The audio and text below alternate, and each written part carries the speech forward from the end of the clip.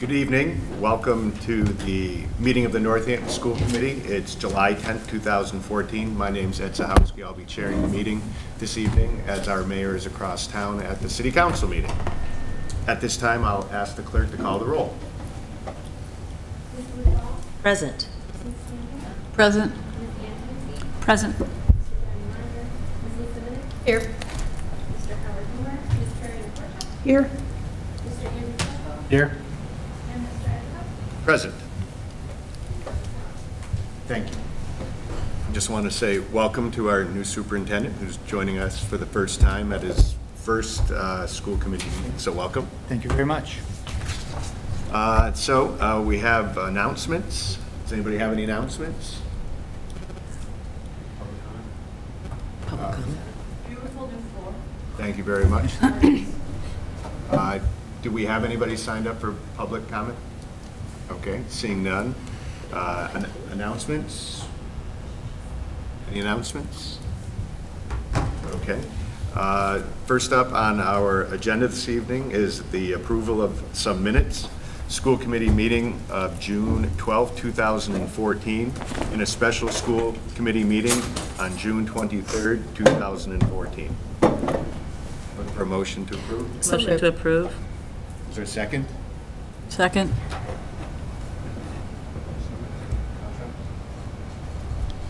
Okay.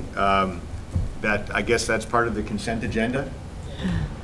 Okay. So I suppose we could approve the minutes well, those two, and then we can go back to the contracts? That's fine. Sure. However Okay. you want to do it. I missed that. So we're doing just the minutes we're portion. just doing the minutes right now, the agenda. approval Okay. of the school committee minutes, the June 12th and the June 23rd, 2014. We had a motion to approve in a Motion. second. Yes. And Ann. Is there any discussion? Okay, all those in favor say aye. Aye. Opposed? Okay, thank you. And then under contracts, under the consent agenda, we have several contracts this evening. The Collaborative for Educational Services, Professional Development Services, not to exceed $26,000. ASCD District-Wide Professional Development for $13,500. Tri-State Technologies Maintenance for Cafeteria Point of Sale System, $15,000. Diversified Construction Services, Bridge Street Playground Renovation, $185,286. Mansfield Paper Company, Janitorial Supplies, $10,781.40. Alston Supply Company, Cleaning Supplies and Equipment, $20,079.61. Alston Supply Company, Janitorial Supplies, $22,308.70. Alston Supply Company, Flooring Finishing Products, $17,672.31. Chilson Shops, new mini blinds for Leeds School, $13,460.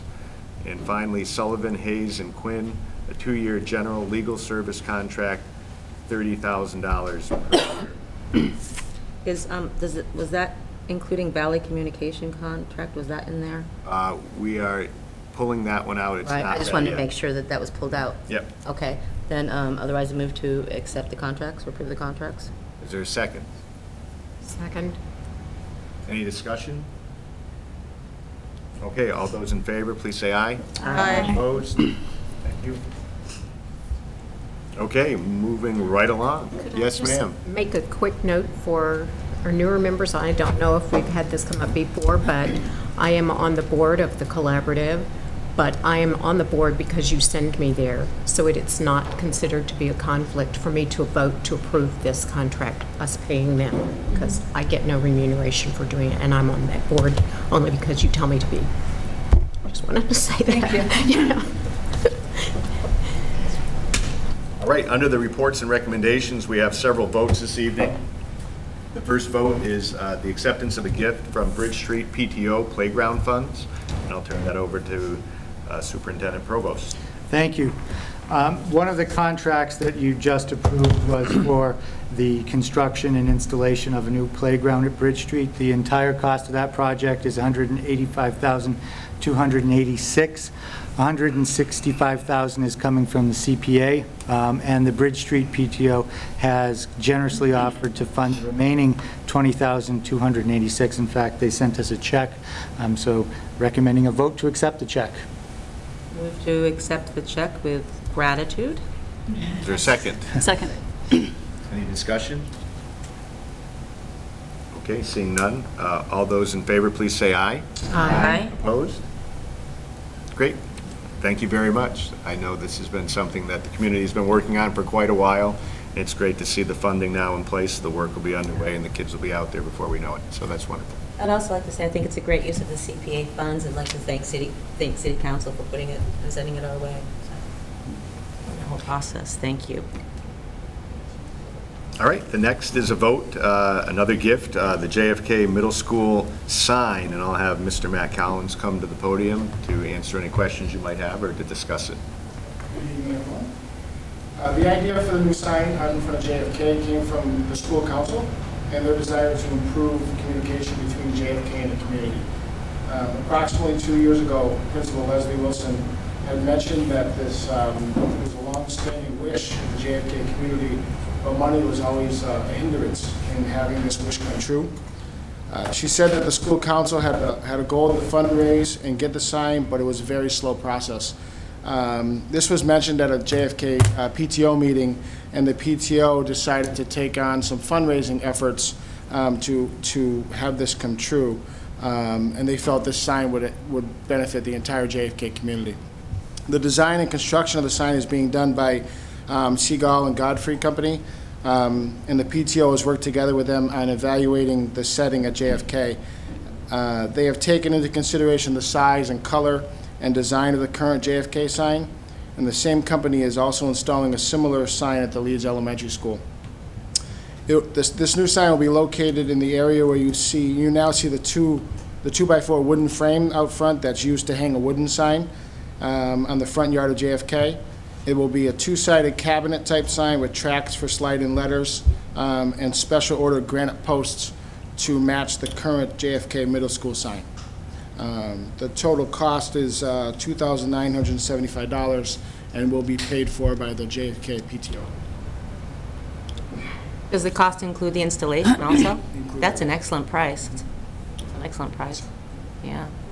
And who did the actual picking of the design of the sign? The PTO worked with the company that did the design, and I believe that it's designed, besides the colors, I think it's almost identical to what's going up at Leeds or what might be already at Leeds. Great. So, Thank you very much, man. you're welcome. Other questions? Okay. I'd like to move to approve, to accept the gift. All right, there's been a motion to accept the gift for the sign at the JFK Middle School. Is there a second? Second. Any further discussion? All right, all those in favor, please say aye. Aye. Opposed? Okay, thank you very much. Thank you. Thank you very much. Next up is a vote to accept another gift. This is the Leeds Elementary School sign, and I will have Ms. Selden and Mr. Kanata come to the microphone. Good evening, everybody. To the new members, Ann, Carrie, and Anna. I haven't met you yet, but welcome. So, following what Mr. Collins had to say about them getting a sign, we also we want one as well. And we figured you'd be so eager in the fact that you'd want us to have one that we put it in June. Okay. So, basically the sign is up. When I arrived on the scene in July, my first PTO meeting, September, October, it was already in the line item that they were going to be raising money and designated for the sign. So not knowing, me personally not knowing that it hadn't been approved through school committee, we went ahead and did all the things that Mr. Collins just spoke about with regards to the design. We spent the whole year doing that. And we have it up there now. So Amy, you want to add? Amy's one of the PTO co-president.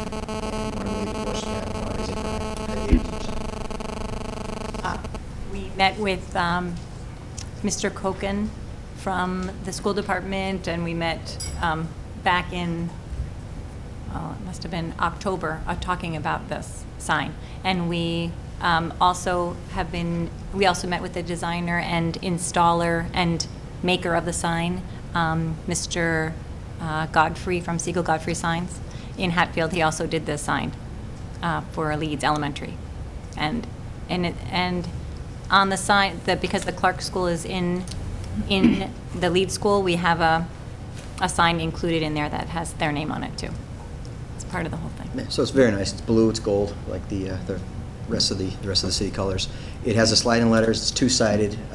It's beautiful. Right now it says, "Have a great summer. Be safe." A couple positive messages so far. So we're a little behind, but we like your approval to keep putting messages in our sign. Mr. Ball? How did we decide upon using that company for the signs? Was there an RFP put out? No, we didn't do that. Okay, so was it just, I mean, I'm just wondering why we used, I mean, we used local, but I was wondering local. We were hoping or, for a local company, Yeah. and we had heard that other schools had used this company in the past, and one was working at the time with them. Actually, they told me they were working on a JFK sign too, and I thought, well, all of the things came together. We met with Bob Godfrey, and it seemed that it would be positive to work with him. Great, thank you. Any questions? Okay, would someone like to move to accept this gift? I'll move to accept the gift. Okay, is there a second? Okay, any further discussion? Okay, all those in favor, please say aye. Aye. Opposed? Thank you. Thank you. Put something up there nice for you tomorrow. If you want to just stay put, I see you're on the hook for another one here. So we have another gift here to approve, the Leeds PTO, the technology equipment, and I'll send it back over to you guys. Okay, so this one, very much like the sign, at the end of the school year, the PTO traditionally, they have a sum of money that they want to earmark. Last year's earmark was the sign. This year, when Jen Groh, Amy, Anne-Marie Moggio, those are the three officers from PTO, said, what do you want next? What could we be designated for next? And technology seems to be the right way to go. So we have some technology in our budget now. Leeds has a plan to have one Chromebook cart next year, about 25 carts. We have an aging laptop cart right now. We also have one projector, like you see here, that we use in our cafeteria, which is mobile when we have our meetings, but it's old, and it's ready to go, and it's more geared for a classroom. It's not a really nice, made for the bigger space. So we thought the Chromebook cart, the new laptop projector, and was there one other thing? Oh, and then we have, I was able last year with the budget to start outfitting the classrooms with Elmo document cameras. I've got one in almost every classroom. I need about 5 or 6 more. This $1,500 would outfit everybody. So the whole school would be online with Elmos. And that's what we're looking to do. If the PTO is willing to give that gift, I'm willing to make those purchases with our technology director. That's wonderful. I'd like to make a motion to accept the gift and also extend a lot of gratitude and thanks to the PTO there. I mean, it's wonderful what you're doing and prioritizing and how you're working with the administration, and it's just wonderful. Thank you. They are. Thanks. Yep. We're working. They are fantastic. Absolutely wonderful. Visible in the school, not just for fundraisers, but for everything. And then being able to work together is just as nice. It was a wonderful graduation over there, too. Good day. So we have a motion to accept the Leeds PTO technology equipment gift. Is there a second? A second. Any discussion? Okay, all those in favor, please say aye. Aye. Opposed? Okay, thank you very much. Thank you. Thank you. Thank you. And we have another gift. It's like Christmas or Hanukkah or Kwanzaa, whatever we happen to be celebrating. We've got a gift, the Claire Musanti Memorial Library Fund, and I'll turn that one over to Superintendent Provost. Thank you. I'm personally honored to be able to present this gift because I knew Claire Musanti. And it's interesting that you mentioned Christmas in the preamble to this, because my family had the opportunity to spend a few families with Claire and her family. Also some picnics in Look Park. And I think the one thing that everybody thinks of when they think of Claire is family. Very dedicated to her children, great community member. And I guess if there's anything that sort of downside of this, it's that I'm a little bit ashamed that my name isn't on the list of donors yet, but it will be. So I'm recommending that we accept this $630 for the library fund. So moved? Second? Any discussion? Okay. All those in favor, please say aye. Aye. Opposed? Great, thank you very much. Okay, that takes us to F, out of the votes to accept gifts and into the business manager's report. I will turn that back over to the superintendent. Thank you very much. Directing your attention to the last page in the financial report, which is a cover sheet for the details. You'll see that to date, we've expended 97.8% of the appropriated funds, currently showing a balance of $554,785.01. However, we have a bill schedule that is yet to hit the accounts. That bill schedule, plus a little bit of housekeeping that needs to occur internally, is anticipated to consume the remainder of the FY14 accounts. Just to bring your attention, you'll notice that in the detail sheet, there are some negative balances in line items, but there are more than enough other line items with excesses to cover those deficiencies. And that's my financial report. Okay. Pretty good at that.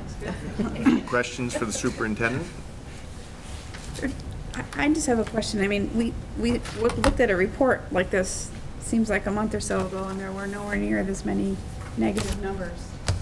And so I realize this because it's towards the end of the year and all the numbers are kind of adding up, but is this something that's normal, as this being my first year at this stage of the game, for there to be this many negative numbers in these amounts? One would hope that you don't have, that you budget carefully enough, but in some cases, some of those things really are where we intentionally overspend in an account because we know we can take it, we didn't spend the money in another account, and we'll do financial transfers that'll even all those out, as the superintendent said. Some of them can't be anticipated if it's special education transportation costs or actual out-of-district placements. Sometimes you can't control that, but there are, we have to do it. And in some cases, there are mechanisms for offsetting that. We do have funds available to us from circuit breaker and so forth. I'm going to ask the superintendent to maybe speak to some of them more specifically, as he might have more information or something to share. Thank you. I would just say that in the, I guess, decade or so that I've been a central office administrator, this has been a very common scenario at the end of the year in a number of districts. I think the thing to pay attention to is the bottom line, and to ensure that there's enough money within all the funds to cover the ones that are short.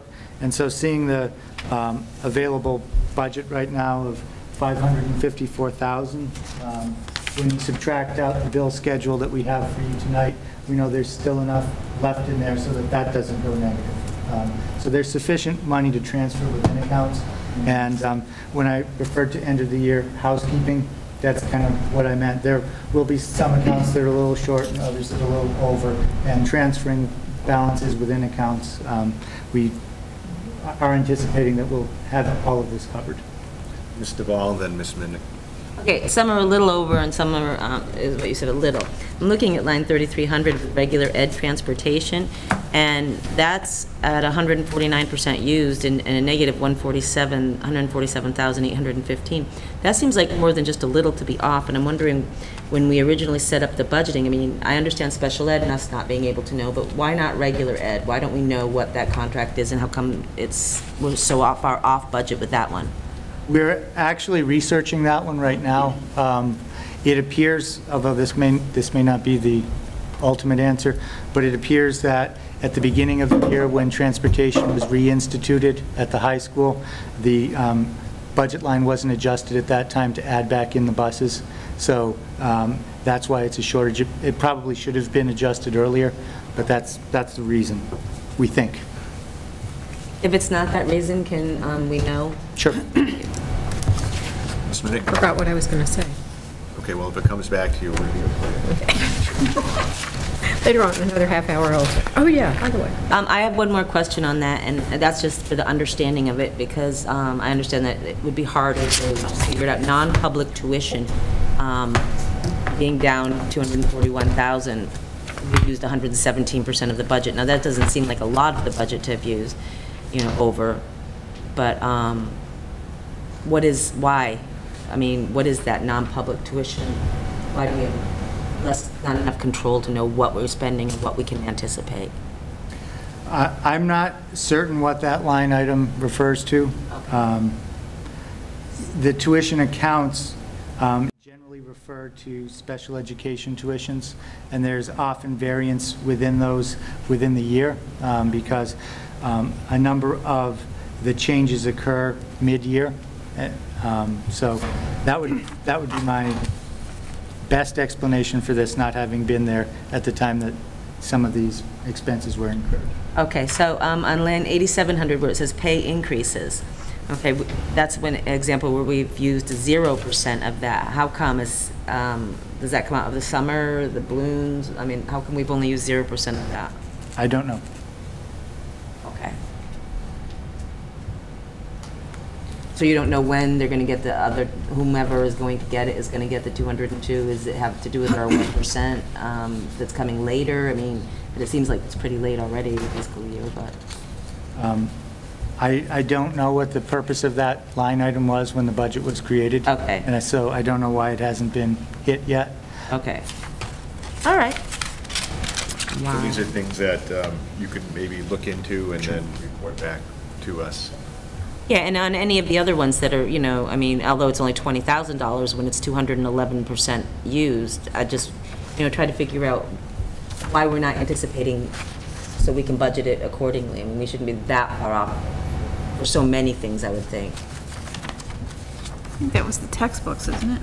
Yeah, it was textbooks. And that was that big expenditure for the So that it just all Math textbooks. That was a conscious decision to buy all of those math textbooks, knowing that we could take funds from elsewhere and put them Right, but there's also 162%, there's, 149%, and, 123. I'm just saying that there's quite a few that are at different percentages, that even though the amount doesn't come up, I'm just wondering why some of it we can't, and maybe we can't. Maybe it's all falls into the category of we cannot sit down and accurately do it. But I'm just wondering, does it all fall into that category? Because it seems way off on some of them, that's all. Thank you. Ms. Minnick? I did finally remember what it was, which is that for newer members of the school committee, other departments in the city, when they get down to this time of year, if there are monies left over in some of their line items, they're required to return those to the city, and that's what creates free cash, that they call it, the rainy day fund. Our mayors have been very generous so far. I'm hoping that the current mayor continues that and allow us to keep the tailings, they're called, from all of those different line items, which is, again, how we go around and do the transfers. So we feel somewhat more comfortable when there is a line that's overspent, as long as we have another matching line that's underspent, because we know we get to retain those funds. And at the end, if there's some money left over, we're allowed to carry it over in our nest egg for next year, rather than having to return it to the city. So it's one of the few little benefits that we have, one of the few financial graces that we get.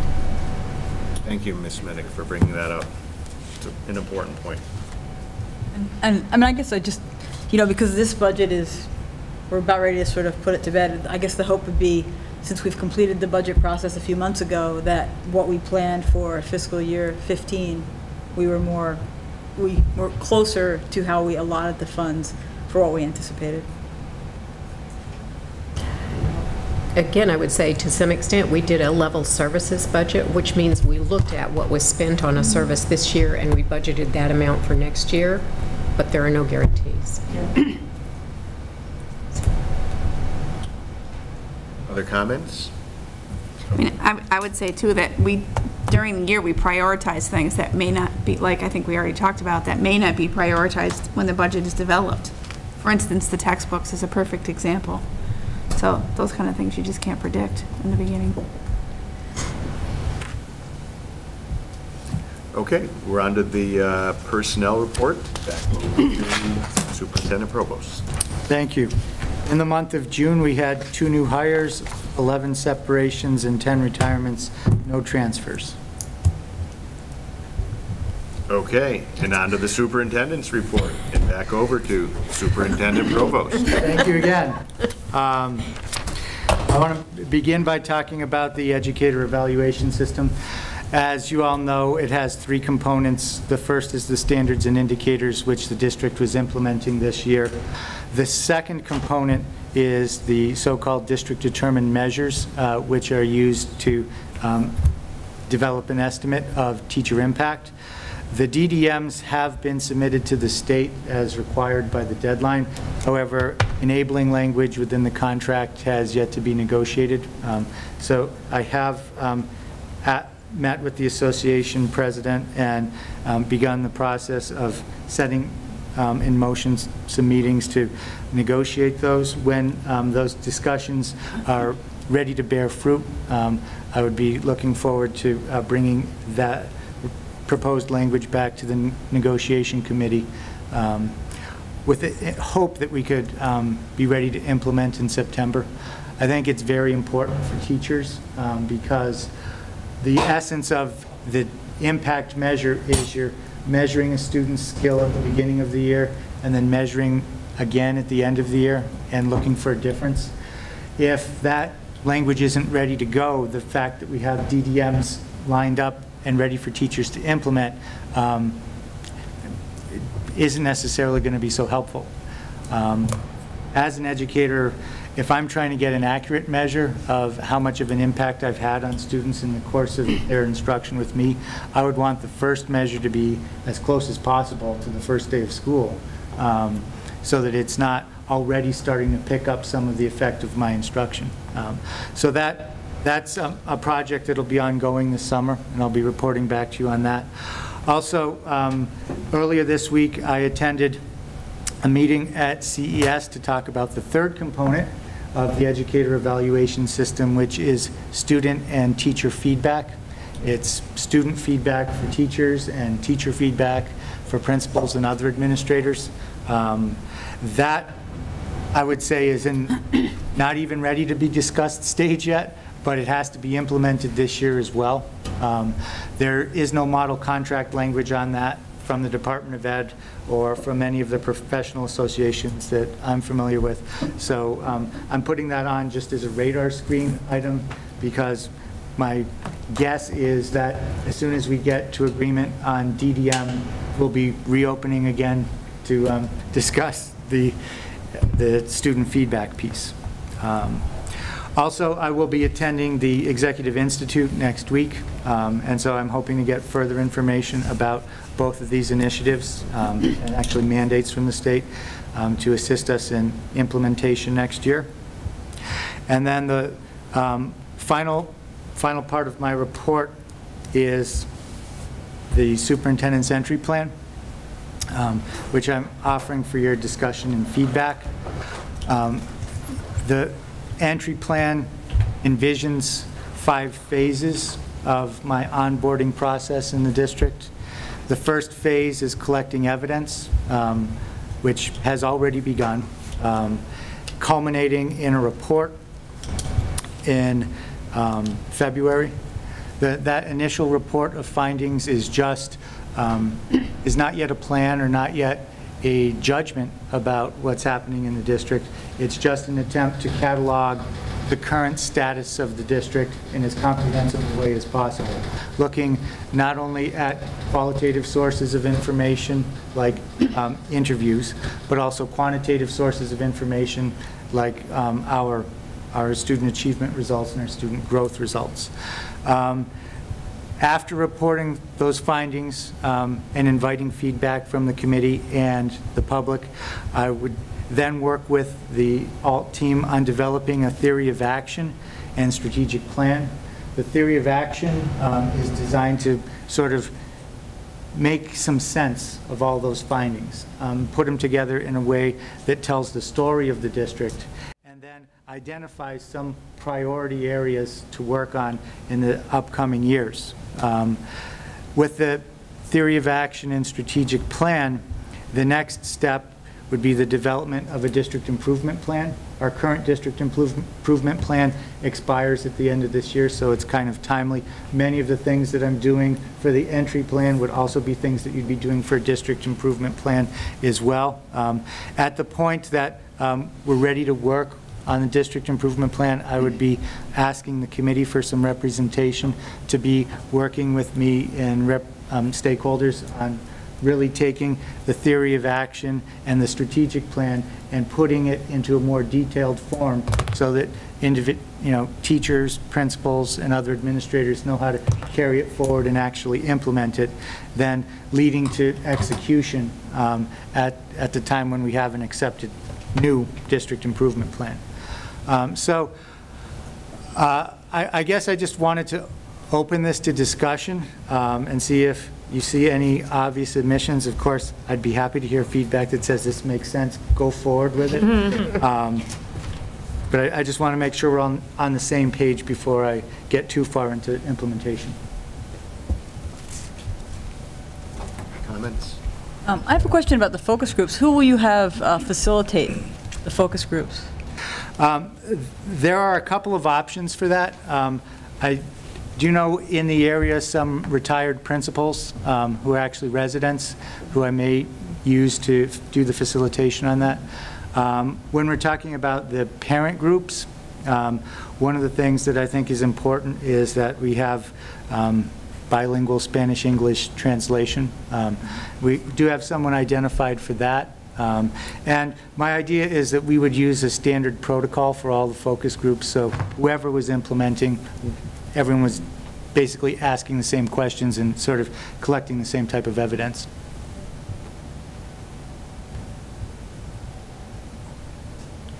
Other comments, questions? I read this over at home when I was before the meeting, and I was very, very impressed with it, actually. I think that it's very thorough, and it has a definite direction and focus, and it's easy to read, and I'm excited to be able to see how it's actually going to actualize. So, good job. Thank you. It's also one of the things that when I was looking at it, I thought, well, as we get further, I'll probably have questions, because right now I really don't know what I don't know yet. I mean, other than the fact that it's great ideas and vision I see. Yeah. I like this. I think it was very clear to me. The one thing that, and I don't know if you can do this, that strikes me in Northampton is that we have so many, not so many, we have many families choosing to send their kids to charter schools. And I'm wondering if you thought about that in terms of reaching out to that constituency to see what, why they're making that decision, or do we know that? I don't know what your thinking is around that. My understanding is that some of that research has been done. Mm-hmm. I did have an opportunity the other day to speak to an individual who's done some of that. Mm-hmm. So I would be very interested in taking a look at that and seeing what's there. But I think there's another side of this mm-hmm. also, which is that Northampton is a choice destination yes. for a lot of families. And I think we should also, in part of our discussions with our current families, be asking, so Absolutely. Why did you choose us? Absolutely, I agree with that. Somewhat along those lines, I would just make the suggestion that when we're going to do interviews or focus groups, that we include people who aren't necessarily part of the Northampton school system. Mm-hmm. These may be parents of young children, Mm. maybe parents of graduates, and maybe business owners in town, just to kind of get their perspective on this stuff.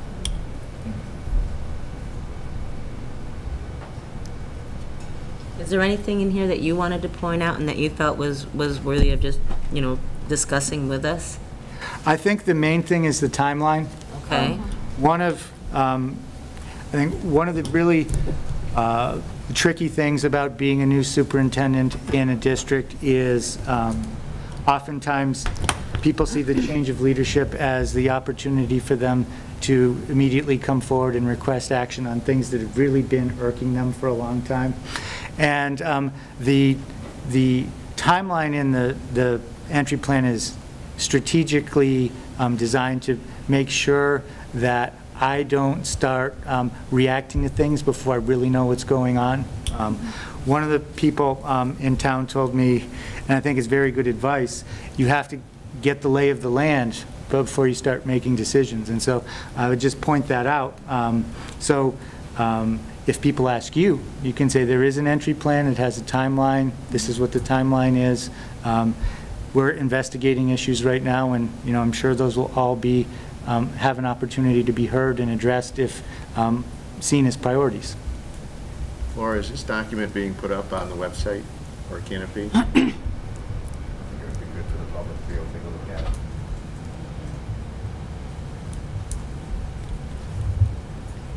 Anyone else? Okay, well, thank you, Superintendent. Is there any new business? I just wanted to bring up something that should have been brought up in announcements only because of the date that it is. In November, there is the going away, I don't know what it's called, not Day on the Hill. But anyway, it's sponsored by the Massachusetts Association of School Committees and Superintendents.